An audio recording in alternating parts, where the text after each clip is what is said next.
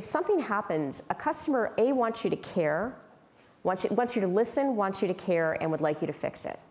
And it's really that easy. If you listen, you care, and you fix it, they will be your best advocate. One of the stories I tell is in the early days of the ignition switch, one of the things we said, we had done extensive testing. We knew the vehicles were safe to drive if you just use the key or a key with just a ring.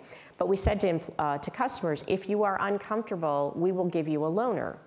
And so in the early days, getting that situated where communicating to all of our dealers, making sure they knew, and getting the loaners. I had a customer who was very upset, said, you said I could get a loaner. I went to my dealer. They said they don't have one.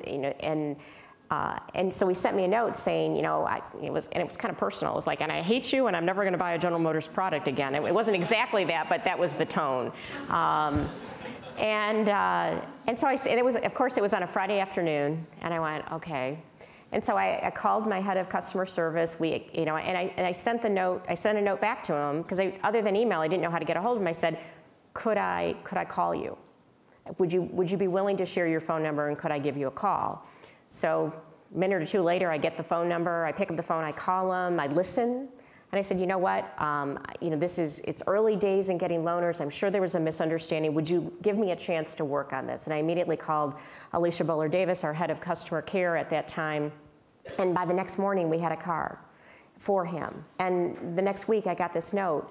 I can't believe you cared. I can't believe you talked to me. And I can't believe the next day I had a loaner. And so, said, this is a company I want to be associated with. And so, again, it's every interaction does matter, and I think doing the right things, putting technologically leading vehicles and services and providing that value to customers, but then if something happens, dealing with it and standing up, I think that's the only way to rebuild trust. And then I think from a corporate perspective, it's being a good corporate citizen. It's being involved in the communities in which we live and work, and investing what's important to help that community prosper.